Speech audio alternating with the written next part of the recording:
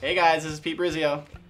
I'm Doug Mott. And welcome back to another video from AquaFX. Today we're going to be lightly speaking about our reverse osmosis booster pump and some new additions that we've made to the pump that should make your day-to-day reefing a lot easier. Here we are with our brand new Barracuda Glacial. We went ahead and installed the membrane already. We're going to go ahead and plumb it up with the cold water line and get this guy going. We're not going to want to use hot water ever because we could damage our membrane and possibly our canisters also.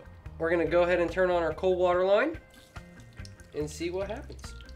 So initially we're going to go ahead and measure the TDS out of the RO membrane. Higher pressures should yield higher rejection ratios as well as slightly more production. So we're going to go ahead and measure all that. So we've just turned on our Barracuda Glacial system and we're going to check our initial pressure and TDS values and see if they correspond with our 90% minimum rejection that we're looking for from our RO membrane. So I've got one TDS probe hooked up before the system and I've got one TDS probe hooked up after the RO membrane but before the DI filter. So turning on my TDS probe, I can see I've got about 121 or 122 parts per million incoming, and switching to my out, I see I'm at 16 parts per million, which is acceptable and is actually pretty good. It's more than 90%. However, when we introduce more line feed pressure, we're going to get a lower value, which will translate into longer lasting DI resin. Just a side note, we do have two different models. One's our high flow and one's our standard. The high flow is typically used for anything above 100 gallon per day, like 200 and 300 gallon per days. And this is our standard pump, and that's going to go for the 50 to 100 gallon per days. All right, so now we're gonna go ahead and get our pump and our fittings and get everything started. We're gonna go ahead and pull these fittings out. We got elbows. Gonna go ahead and thread this guy in.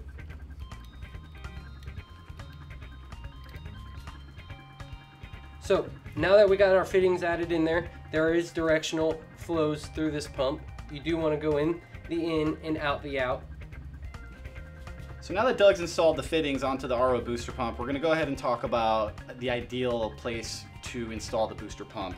Ideally, we're going to install our RO booster pump post pre-filters, meaning that any sort of sediment or chlorine that's in your tap water would never actually reach the pump itself, meaning longer pump life. For our setup here and for a lot of setups at home, it may be impractical. So for demonstration purposes, we're actually going to be installing the RO booster pump before the entire system today. However, if you have a panel board in your garage or something that you can mount the pump to in order to allow the pre-treated water to pass through the pump, that would highly be our recommendation, again, just for the longevity of the RO booster pump.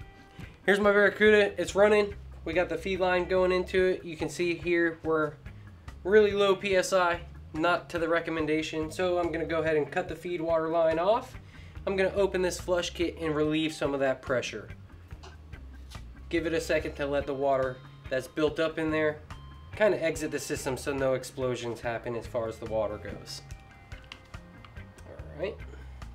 I'm gonna go ahead and cut the tube.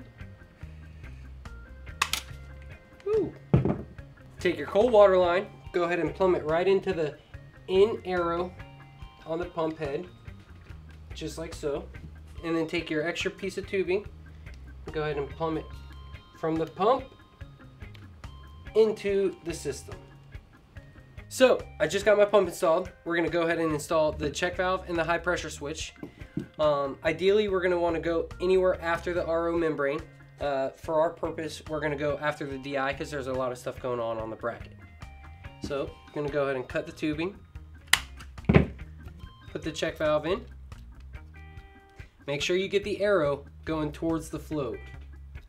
All right, go ahead and get another little piece of tubing and then insert the high pressure switch. This is a universal direction. It doesn't have a flow in or out, so you can go either way. And then you just connect the tubing, and then it goes on to the float. Should be good to fire our system back up. Now that Doug's done all the heavy lifting, we're gonna go ahead and take a look to see where we're at. We've got our Barracuda Glacial system installed. We've got our booster pump installed before the pre-filters, of course taking note of the directional arrows on the booster pump. we've got our check valve. Again, anywhere after the RO membrane on the exit of the system is totally fine. Check valve, and then unidirectional high pressure switch that is going to tell the pump to shut off when your line is full. This will sense the back pressure in the line if you're using a float valve or a ball valve or anything to shut off your product water, thus automating the pump. I've now got my booster pump on and running on our Barracuda RODI Glacial system, and the first thing that catches my attention is the fact that we're over 80 psi. 80 psi is the absolute maximum that we recommend to run these systems at. It's going to give you efficiency that's well within reason, and you're not going to stress out the physical components of the system. So first thing I want to do is grab a 6mm Allen head wrench, and I'll notice that on the head of the booster pump there is a slot for the Allen head wrench. I can go ahead and insert this, and I'm going to turn it counterclockwise while looking at the pressure gauge. Once I've achieved a pressure that's lower than 80 psi, I'm comfortable with leaving my RO system there to make water and to leave at that pressure. Now that we've got the system up and running, we can go ahead and measure the TDS value out of our RO membrane. Immediately we see a very low value of 6 parts per million. Comparatively to our 12 parts per million we were seeing earlier, that means that your DI life is now going to last twice as long simply from the introduction of the booster pump. So to simulate a float valve downstream, we've got a ball valve on our product water out of our DI filter. We're going to go ahead and shut this ball valve off, which would be the same thing happening if your float valve had reached its level inside the container. Here about 10 seconds later, I'm still running, but within about 15-20 seconds, this pump is going to shut off and stop until the pressure is relieved on the product side. See? Told you. Magic. So I've gone ahead and I've got my booster pump installed. That about concludes everything that we're going to do today. Of course, if you have any questions, don't hesitate to give our senior tech Doug a call or myself. We're always at the shop and we should be available to you just about any time that you're looking for us. Thanks again. I'm Pete Brizio. I'm Doug Mott, and I look forward to speaking to you in the future.